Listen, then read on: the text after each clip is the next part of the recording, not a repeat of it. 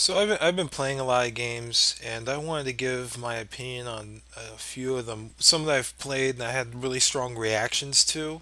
Signal Ops. Now, I realized I felt like I played it for like 3 hours. Evidently, I only gave it not even two, barely 2 hours. Steam now has a review system up instead of recommendations. Now the reviews, you can say thumbs up or thumbs down on the game. I don't like doing that. I don't like unless the game is in my eyes almost it has to be, I have to be really comfortable with it. That's pretty much I have to have played it pretty much all the way through, and I'm really comfortable with it whether or not I want to give it a thumbs up or a thumbs down. And I really don't like to slag on the game too much. Well, except unless you're Final Fantasy. Anyway, so I want to talk about Signal Ops, which was a game originally I did a video on it and I got so upset and I was gonna just post it, but I realized, I'm sandbagging this game. This game really isn't at all that bad. It needs some tweaks for sure, but it's not it didn't deserve me, like, as if I released this video you wouldn't have touched this game. You're like, what is this? Anyway, Signal Ops. Now, I was fooled. Well, I wasn't fooled. They didn't fool me. I just didn't realize I fell for it. Well, it's a game where you're an agent, or you're like an ops commander, similar to Phelps in Mission Impossible, and you control like I think up to four field agents, or two or three. I never even made past the first level. I don't even know if you command anymore. There's a three-player mode or something like that where you can play. You start off with the radio guy, a engineer, and a spy. But I never tried the spy. It's a stealth game, and I thought, wow, this is a pretty novel idea. It's first person, everything. I don't know of a mission, a game like this. Evidently, this game's been out for a while. It's Commandos. It's essentially Commandos, and if you haven't played Commandos, you're in for a ride because this crap is hard. These type of games are hard. They're straight up stealth, and that's it. If there's combat, you're not really meant to do it. It's almost like Metal Gear Solid. Imagine if Metal Gear Solid never emphasized on combat like the later ones kind of did. They kind of catered more towards, if you want to blow stuff up, you kind of could. Though at its heart, it still was a stealth game, but a lot. This one is almost like a callback to Commandos, to where I don't know, stealth games nowadays, and a lot of games nowadays, especially with Halo and boy, I can't really think of any others. Like I said, Metal Gear Solid, how it evolved. Those two games, they started catering to a more casual audience, which games before it, like say Doom and Commandos, they didn't. I mean, they were like, you better put on your big boy pants and get ready for work. This game has none of the tropes that would make a stealth game remotely playable. I would I hate to be that harsh, but this game, I'll give you a good example. In a lot of stealth games, like Tenchu, Stealth Assassins, how you lean around the corner, you can kind of see around it. It kind of breaks the rules. You can kind of lean and you can see around the corner.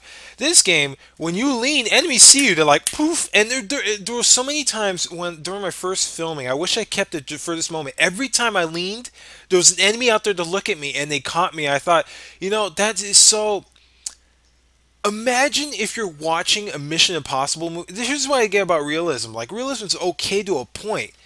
Some things you just really have to throw out the window. Like, imagine if you're watching Mission Impossible and Ethan Hunt's on this really important mission. All of a sudden, because real life people get sick. Imagine if he comes out with about a diarrhea. So he has to stop his mission. You have to watch him take a crap for about 30 minutes. You see what I mean? Like, I'm pretty sure it happens in real life, but do you really have to insert it? And then this one, every time I looked around the corner, I was caught. And this game dabbles between, oh, well, that's realistic. Okay, well, you're going to get me. Okay, well, that's realistic, Mr. Miles. Looking around the corner, you should be able to see somebody. Well, then, in this game, you take a few shots. You could take about 4 or 5 shots before you die. Okay, well, let's say realistically, yeah, if you're wearing body armor, you probably could. There's some instances where you'll be charging at an enemy, and you'll know you'll survive this encounter. You might get shot, maybe, But you know you'll survive this encounter, and then your guy just gives up. Like your enemy, you'll run at enemy with who's got you at gunpoint, and your guy will just give up. He'll just throw up his hands. He'll become frozen. It's like freeze tag. You could freeze tag your enemies, and like if you come up behind me, you double tap the spacebar. It's really weird. Double tapping the spacebar is really weird. You double tap the spacebar, and you could freeze people, or you can unfreeze your guys if they've been held up, which is really cool, but that's really the only cool thing about this game. That and the radio system. You have a radio system where your radio man has to go from electrical out socket to electrical socket, hooking up these like transmitters and plugging in his radio, and the radio feeds you the information you need in order to be able to see everything. And if you go out of range, and your screen turns into static. That's really cool. The fact that you're an agent looking at these guys is really cool, but so far it hasn't really. Again, I only play this game for 2 hours. It shows some potential. Like, imagine if you being the agent on the outside could call for additional support for your friends inside the game. That'd be cool if you were the agent, you were telling your friends, relaying them information as to what to do and where to go. Similar to Artemis, Battleship Simulator or something like that. That would be really nice. That's what I'm saying. This game has potential to be good. It needs some tweaking for sure because the AI is really weird. Another trope is that your enemies are able to see you through fences, and these fences in this game are they're really easy. I mean, there's no excuse. These fences are really crap. You could totally see right through them. But in other games, you wouldn't be able to see through the fences. The fences would be to let you see what's going on without them seeing you, to give you a chance. There's just one point where there's so many guards around this one point. I think I'm supposed to go there to pick up an item. But there's just so many guards there that, and then every time you mess up, you have to start all over again. I don't know if there's a save system in between. If there is, you're going to be save. It's going to be XCOM. You're going to be save loading a lot with this one to experiment and try to freeze people and try. It's crazy. Oh yeah, and by the way, they give you a gun. I have no idea why they give you a gun. You are so not meant to fire this gun.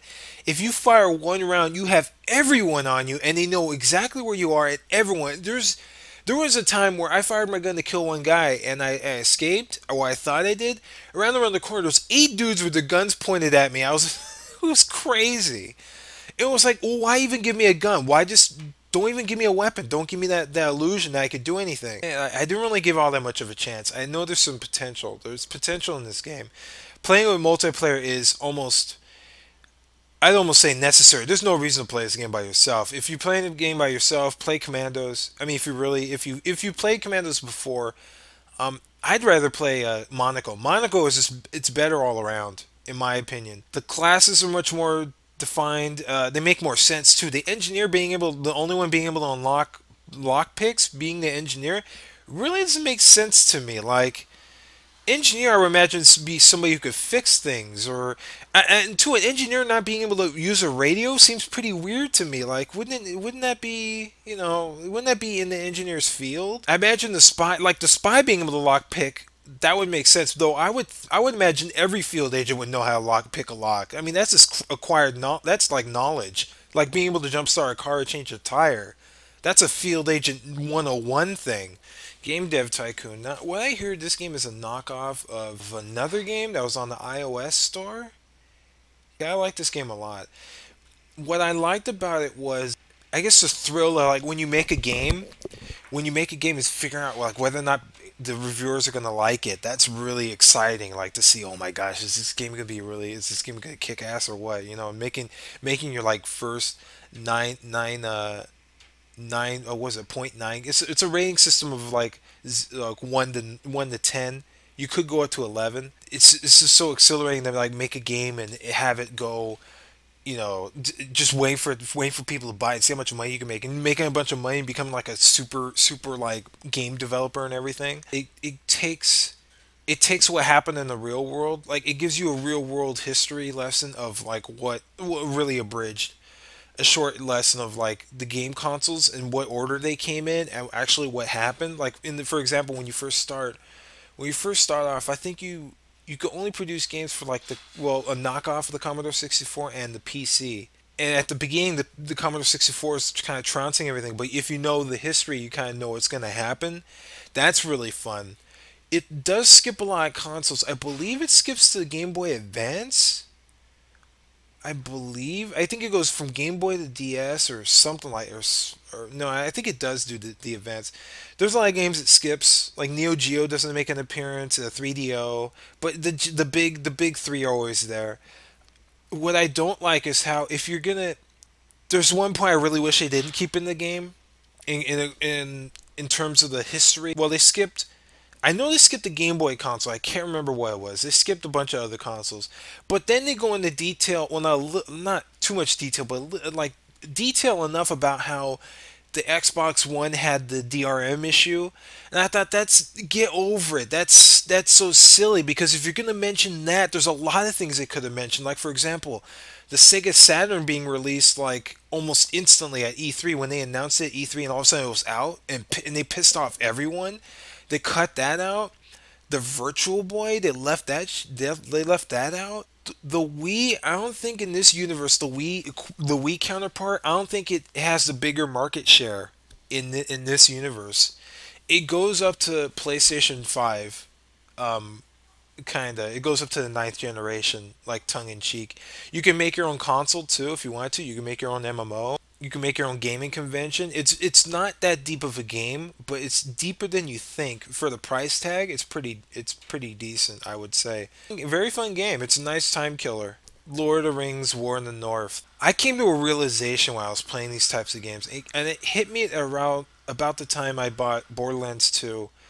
About Borderlands 2 and Torchlight 2, and I realized I'm not into Diablo clones. Why aren't I into Diablo clones? Well, my biggest pet peeve is the gear. I really don't like how the gear is structured in most of these games. I really don't like how every 5 minutes you're looking in your bag to see what new stuff you've got. It really drives me nuts. I don't like how you have to look in your bag every 5 minutes to look at your gear, and then you have to decide, oh well, which is better, this one or that. It drives me nuts. This is what you're wasting my time. And for a that would be decent in a heavy ass RPG where you're thinking all the time. Not for an action RPG like Diablo. I don't care for that. And this game does that. Not as bad as I would say Borderlands is borderline ridiculous. Get the pun? Anyway. Borderlands is fucking every step you take, you're comparing guns. Every step. This is a fun game, but like I said, this game is you wouldn't believe how archaic it is. And that this game is, I think it was released 2012. Either way, if this game was released in 2009, this would be ridiculous. What I'm about to tell you is that one is that when you're comparing gear, you can't compare it if you know what I mean. When you're picking out gear, you have to memorize what gear you're wearing, what good that is. There is a compare button, I believe, when you're buying gear, but not for gear that you already have. You can't see what you're wearing and compare that to what you're comparing it to. That's really annoying. That's so goddamn annoying. The other gripe is, and I don't know if you've heard that, you'll probably find out soon enough, is that when you're playing multiplayer, you're kind of forced to use your microphone. Not forced, but if you don't have a microphone, you can play it. If you do have a microphone, this game forces you to use it.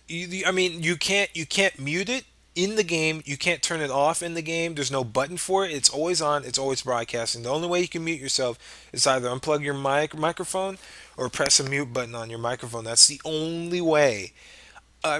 It's really ridiculous, and the sound quality you get from that is really subpar too. But it's really goofy how you have to rely on that stuff. There's no way to turn it off, and like I said, there's no way to compare gear. It feels like this is like we've been doing this for action RPGs have been out forever, for decades. Diablo 1 came out what, 1995? I mean, we're almost 20 years in this, and it's at least you're 18, or at least you're, let's say, 15 for this game. I don't know. Why is it that you can't turn off your microphone, you can't compare gear? The AI in this game is okay, but here comes my biggest gripe, is that when you're playing co-op in this game, and a lot of Diablo clones, some games more than others don't really need this system that I'm about to say that should be introduced in this game in particular. EXP isn't shared in this game. I really, just specifically in this game. This is an action RPG where all jobs are not created equal. I played as the mage. There's a lore master. Essentially, there's a mage, a warrior, and a all around guy, like a thief guy.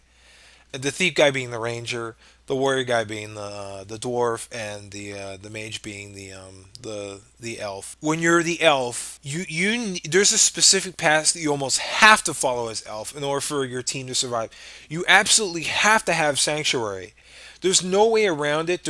I mean, it's not even like an option for you to go, maybe I want to go something else. No, you have to have sanctuary because there are so many. I mean, almost every fight you run into has some range guys on the outside screwing you up, and Sanctuary blocks all ranged attacks, and later on you can upgrade it to heal you while you're on the inside. You get a lot of potions. You may run into some heavy situations where you just need to hold off on your potions, and so Sanctuary helps. So I'm playing as the mage, and so I have to put points in Sanctuary now. But when you're gaining XP, the only way you get XP is how the way you kill things. You have to be fighting and kill shit. The more stuff you kill, the more attacks you make, the more EXP you get. Sanctuary doesn't really help me with that. So you're sitting there, essentially, you have to put points in to heal your friends, but you're not getting any benefit from it, if you know what I mean. You're just getting a pat on the back. Meanwhile, your friends are stacking attack all the way up and killing everything, getting all the EXP, and I'm wondering, like, why wouldn't EXP be shared? Why would I ever put points in Sanctuary when I could put points in Battle Mage and just be doing just as much damage and getting as much EXP? Why would I ever heal my friends except to maybe survive?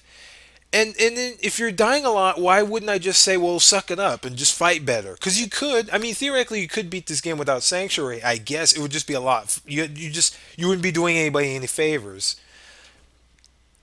And I don't know why the game expects you to be chivalrous as one job and be the glory hound in another job. And this game focuses on teamwork a lot, and it makes me laugh because that's not teamwork. Teamwork to me, you mean teamwork when I put points in Sanctuary and heal everyone, and teamwork while you just kill everything and get all the XP. Now, in the times that I actually played a lot of this game in multiplayer, the combat is actually very fun. I was able to keep up EXP wise. I actually was, but it's not. It's really goofy. There's a lot of things in this game I didn't understand. It's very Diablo-esque. It reminds me of a Blizzard game where my number one pet peeve with Blizzard games is that what you think might when you spec into something, it doesn't do what you think it does, and it's not as good as you think it might will be. Like, for example, I put my points in the dual wield. Like, when you're a lore master, you could dual wield a staff and a melee weapon. I was like, man, I'm gonna do massive damage. But no, I was doing the same amount of damage that I was with my staff. Like with my staff, I think I was hitting like what is it, like 500 damage or something like that per swing of my staff. I dual wield, I'm doing 250 with each hand. I'm like, wait a minute, that's so Diablo, that's so Blizzard. Like, and then I'll go online and be like, why are you specking dual wield? You need to spec fucking holy flame, holy shield paladin. Throw your shield around. No, what was it, Hammerden? Hammerden. I was like, get the fuck out of here.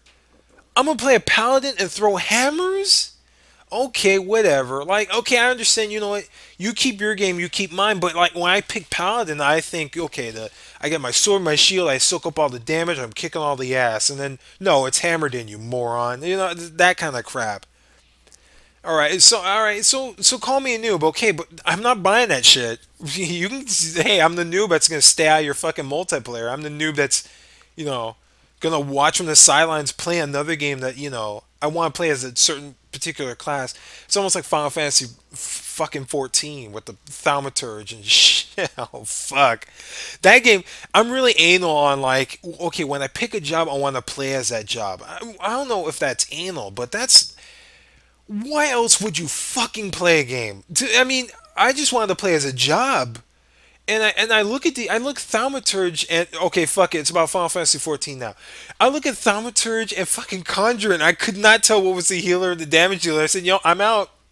I'm out. I get back in this game and fucking they throw an Arcanist. I mean, they screwed up 3 fucking times in a row. Arcanist? Mage guy number three. Okay, so I tried to do a little experiment. I tried to see. Well, okay, let's say you don't really want to play. Let's say you're playing with two friends and you don't want to be the bitch healer. You don't want to be the elf. You want to get all the glory. You want the exp. You want to fucking fight. So you get your friends. One of you is a ranger and the other one is, I think, the champion. I don't know why the fuck did they call him champion. Why don't call him warrior? It's so stupid. Because a champion makes you think like, well, what's a champion? This dwarf doesn't really seem like a champion to me. Okay, well, whatever. So you be the champion. Your friend's the ranger. Let's see how the AI elf does. AI elf doesn't help me like at all. But I don't know if this game expected the elf to heal you all that much, or I wonder if you're just supposed to step up your game. Now the video I have playing here is me on heroic, so I get the crap kicked out of me a few times because it's heroic and stuff, and then the bomb guys you just have to learn how to dodge and everything like that. Game really isn't all that hard. It does focus on teamwork makes me fucking laugh because it's teamwork. It's the elf fucking healing people. That's teamwork. Fucking well, there's some times where some guy you have to be on like a catapult or a bow and arrow or a ballista. I forget what it's called, and you have to protect the guy on the ballista while the guy blows up everything. All right, and that's pretty nice. If I had to compare it to a fighting game, it feels a lot like Watchmen, but it's not as boring as Watchmen was. I found Watchmen to be fun. My only problem with Watchmen is it was really really really boring. Like it felt like you were fighting in one area forever, and the music just droned on and on and on and on. It felt like it wouldn't stop. And but like I said, if you like this, if you want to try an alternative, Watchmen is essentially the same game where you have combos. There's no EXP. Well, actually, I think there is an EXP system in Watchmen, but I believe it's shared, if I'm not mistaken. Wait, is there an EXP system? Or is there like a combo meter you have to build them? I'm sorry, it's seriously. I've been playing Watchmen like 3 days. And the Watchmen game I'm talking about, I don't know. I think there's only one Watchmen game, but I'm talking about Watchmen. The End is Nigh. There's part one and two. During the big fucking cash grab, because we have to split this almighty game into two parts because it can't contain. Very fun. But Watchmen is pretty fun. The only gripe is boring. This game doesn't suffer from the boring issue. The RPG elements keep it fresh. Being able to look at your talents and being able to spec them is pretty nice, but it suffers from the Diabloism where you're gonna inevitably look up online what the best build is, and you're gonna follow it cookie cutter. You're not gonna be able to create your own unique character like you would in D&D. Like that's why I feel bad. Like a lot of Diablo guys don't know what I'm talking about, but when you play D&D, when you play even Neverwinter still almost falls for it. Neverwinter more than no, I'm sorry, Dragon Age falls for it more than Neverwinter. Neverwinter, I liked how you can create your own specific build and actually kick a lot of ass with it. You didn't really have to follow the cookie cutter build. You could min max your character if you wanted to, but like almost every Blizzard game where you have to.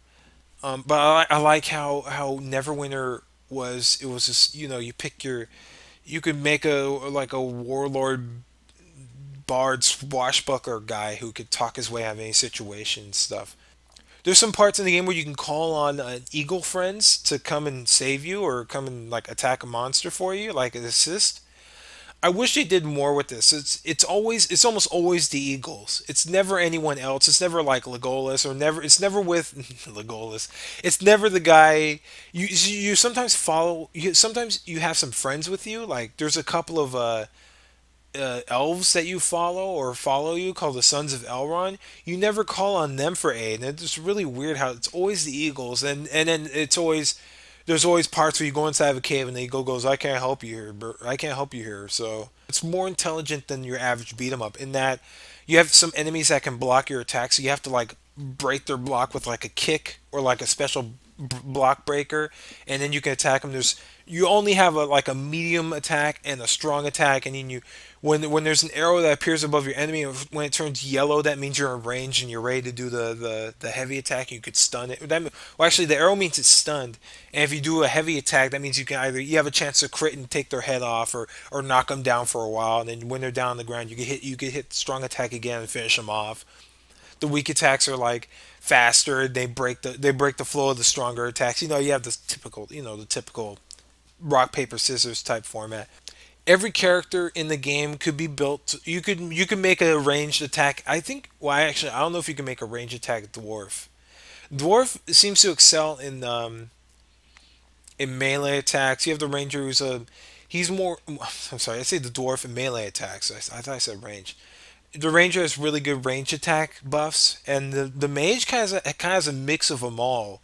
The mage, you can actually upgrade her range attacks a little. You can make him a battle mage. You can also give her some magic, some rudimentary magic, like as far as Lord of the Rings is concerned, like that kind of magic. It's not magic like in the way of Diablo, where you pretty much call meteors down on the field. It's not like that. It's very subtle magic. There's like an AOE knockback move. There's an AOE. I believe a chain lightning type of move. No shared EXP. The constant looking at your loot, and you can respec in this game, so that's good. The microphone thing was really annoying. My friends and I use Skype almost all the time, and we found that like I couldn't. There's a way to rig it up to where you can have your microphone. You can have Lord of the Rings hooked up to a dummy microphone that doesn't exist. So then you could use Skype to actually talk, but I couldn't figure out how to get it to work. I guess I don't have a dummy microphone, so I had to turn off Skype and just listen to actually I muted myself on Skype, and then I listened to Skype on the game. I forgot how I did it. I just put up with the echo. I guess I don't care. So anyway, that's my 5 cents on these games.